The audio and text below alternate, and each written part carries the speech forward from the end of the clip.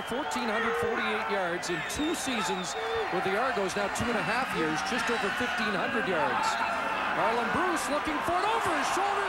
What a catch as the Arlen Bruce show continues here in the second half. Yeah, and he's been working on number 21, Jason Goss, who's an excellent defensive inside halfback. And Arlen Bruce, as he goes to the corner, that ball is well in the air before he makes his final break. And what an adjustment to the football, folks. That is one tough catch that he made look rather easy. 37 yards. And what a terrific catch over the shoulder.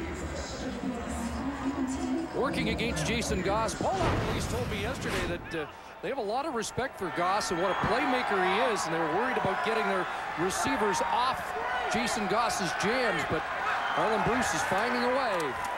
Oh, and he's got Tony Miles. Tony Miles, wide open, touchdown. Oh, Chris, you could see that one coming. They brought Tony Miles in as the number 2 receiver, not the wide receiver.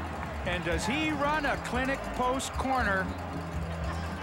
And I'm not sure if it was Jason Goss. I think it was. But this is some kind of move. Second touchdown of the year for Miles. His first was in the opening game of the year against the Tiger Cats. Well, we're going to let this go. To the right of your screen, we're going to freeze it. Look at here's the 3 hard step moves.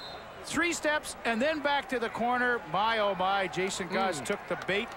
Got the big fish hook in. And excuse me, that was not Jason Goss. That was Joaquin Bradley, who had moved inside to cover Miles. But what a home run that was. Prefontaine adds the extra point. You said the game plan. Get the ball into the playmaker's hands. First Bruce, then Miles. 4 plays, 65 yards, and an Argo major score.